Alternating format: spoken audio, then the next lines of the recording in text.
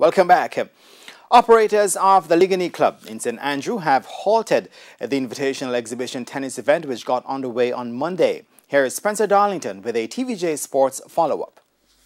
TVJ Sports understands that correspondence to the general manager of the Liguanea Club, Gareth Walker, informed him that the club was in breach of certain aspects of the Disaster Risk Management Act regarding its staging of an invitational exhibition tennis event. It's understood that the major issue surrounded the presence of two players who competed in the Dominican Republic last week and concerns that they were in breach of quarantine rules.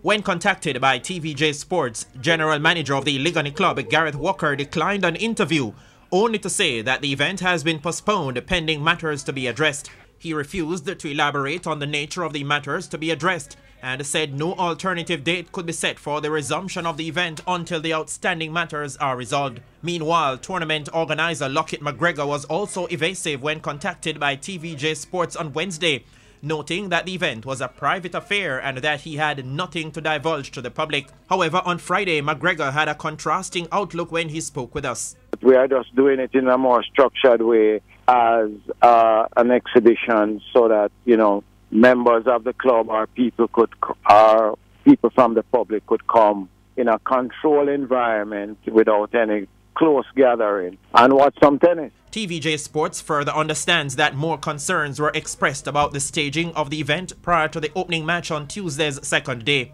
The match was eventually played, after which action was halted. The event was slated to end with a final on Friday. Spencer Darlington, TVJ Sports.